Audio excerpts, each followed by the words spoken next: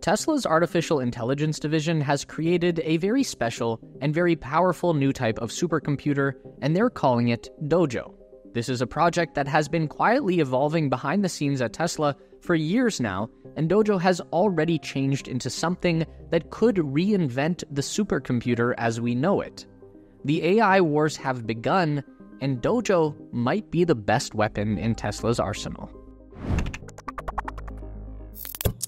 As artificial intelligence becomes a larger part of our daily lives, for better or worse, it's triggered a steep rise in demand for a very specific resource, compute. Because AI isn't like traditional software, it can't just be written into existence. You need a model, you need data, and then you need to bring those two elements together in some kind of techno-alchemy that I can't even begin to explain. We typically call this process training, but that doesn't really matter because all we're talking about here is the machine that facilitates the training, the supercomputer. Supercomputers have historically been used for very high-level scientific endeavors, sequencing the human genome, predicting the weather, understanding the function of diseases and viruses, so the need for a supercomputer was relatively limited. It was a niche product. But this is no longer the case. Now, every tech company in the world is competing in an arms race to build out their very own supercomputer cluster, and they are using these things expressly for artificial intelligence development.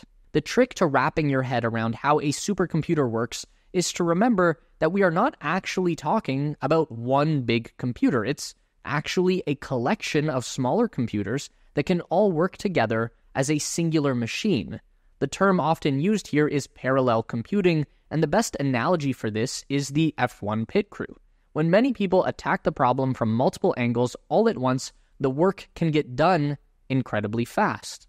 So instead of one big processor trying to brute force its way through a large number of calculations, we actually want a whole lot of smaller processors that are each handling a small number of calculations. The device of choice for this purpose is actually a graphics processing unit, or a GPU, or what a lot of people would call a graphics card.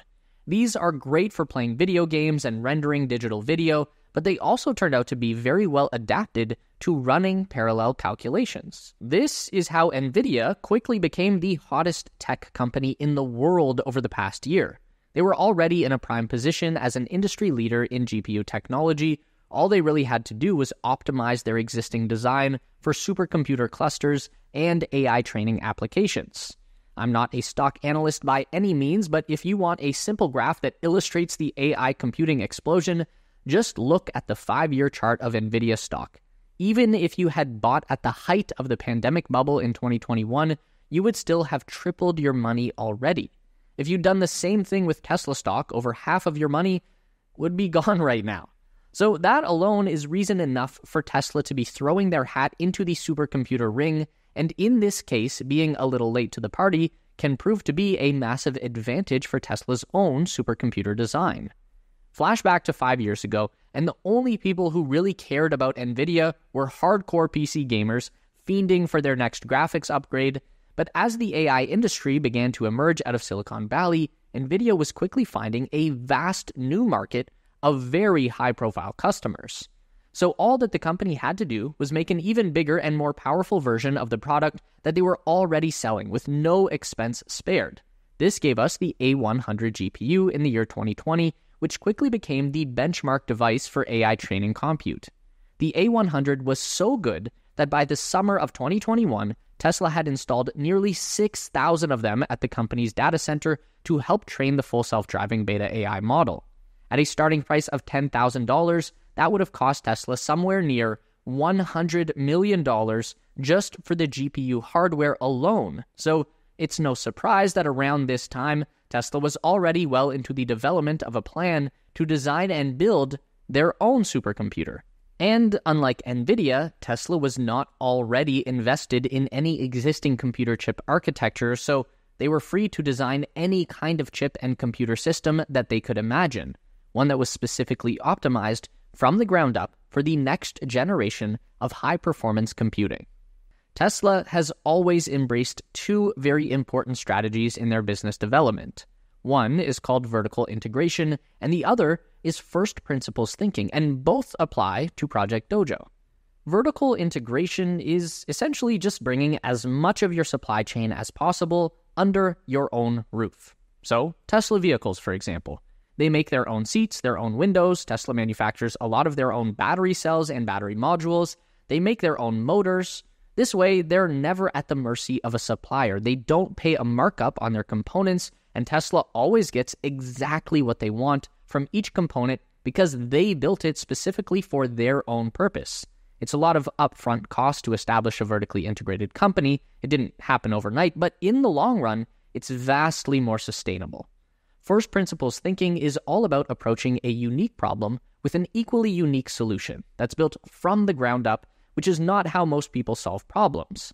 The most common reasoning system people use is by analogy. You take something that's already similar to the outcome you want and then modify that to fit your needs.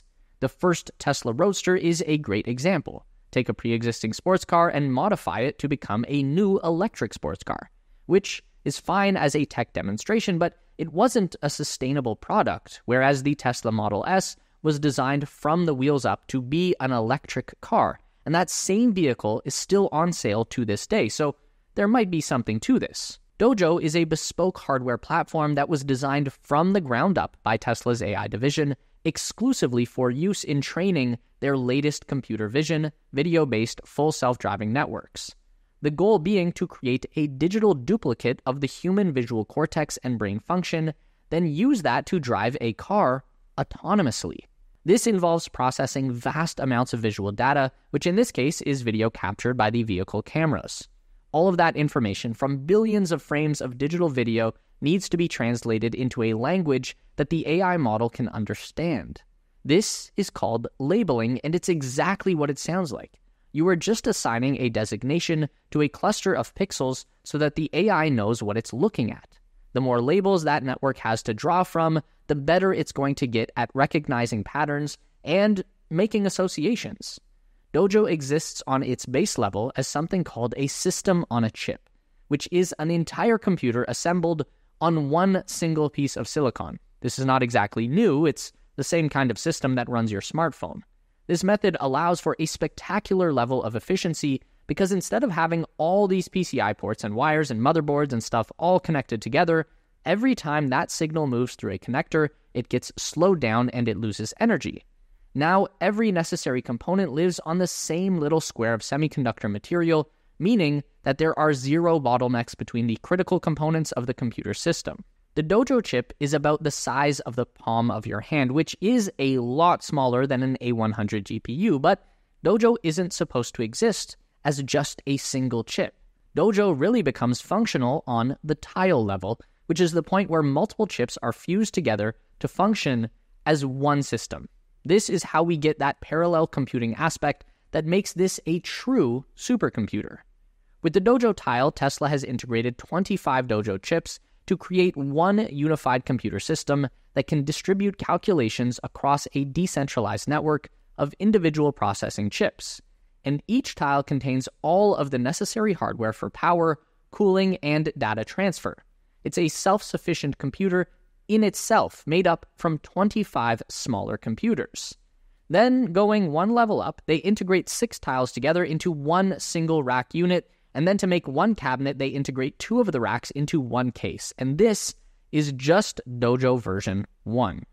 Dojo version 2 is the latest reveal, and this comes from Tesla's chip manufacturing partner, TSMC, the world's largest microchip fabricator. TSMC produced the D1 chip for Tesla that has been operating at the company's data centers over the past 2 years, and they've just teased a new design for the D2 chip that takes the Dojo concept to the next level. So, D1 was all about a system on a chip, which was fitting all of your components onto one silicon square the size of a palm, and then linking 25 of those squares together into a tile. But we know that anytime you connect separate chips together, you create a bottleneck that slows down information. So the D1 solution is good, but it's flawed. D2 is an evolution of that concept that puts the entire Dojo tile onto a single wafer of silicon. Stick with me here. This is a silicon wafer. It's a thin sheet of semiconductor material about the size of a dinner plate. This is the foundation that all computer chips are built on. The usual thing to do is to assemble as many chips on a single wafer as possible and then cut each chip out like a cookie. That way you maximize the yield of each silicon wafer, and you have the ability to just throw away or mark down any of the chips that either failed or don't reach full function. Making chips is hard. Sometimes they don't work, and oftentimes they only partially work. Did you know that in some cases, if you are not buying a top-of-the-line CPU, then you are probably getting a partially broken version of it that they didn't want to throw away? That's why most companies don't do system on a wafer. In fact, aside from Tesla, there is only one other chip designer doing wafer-scale processing. That's Cerebras, and they claim that their third-generation chip is now the fastest AI processor on Earth. The Cerebras chip has over 46,000 square millimeters of surface area and contains 4 trillion transistors. So what you end up with is one big-ass chip that harnesses the power of 25 processors that can all communicate with 0 bottlenecks in between to act like one super processor. That means incredibly high bandwidth, incredibly low latency, and superior power efficiency than the D1 tile, or literally any other computer system in the world. At the same time that they were showing off the new Dojo system on a wafer, TSMC used the opportunity to hint at even greater things to come. The chipmaker will be scaling up their technology over the next 3 years to offer even more advanced wafer-scale systems, saying that by 2027, they will be able to provide 40 times more computing power than today's systems. So we might as well just declare this game over. Tesla wins, right? Well, not really. There's a pretty big difference between designing a chip or even building a chip and actually deploying said chip in a large-scale supercomputer and getting it working as intended. That part is really, really difficult. This is why Tesla is still buying NVIDIA chips to train their self-driving AI. Tesla never stopped buying NVIDIA hardware, and they have no plans to stop anytime soon. Last summer, Tesla activated a new training cluster with 10,000 of the latest H100 GPU, each valued at around 30 grand. It's been recently claimed that Tesla has up to 35,000 H100s in their possession as of May 2024 and has plans to spend billions more on NVIDIA hardware in this year alone. So we have to look at Dojo as a long-term bet and a risky one. Even Elon Musk has admitted that Dojo is not a sure thing. It has potential to pay off to the tune of hundreds of billions of dollars, but could just as easily become another great idea that never went anywhere.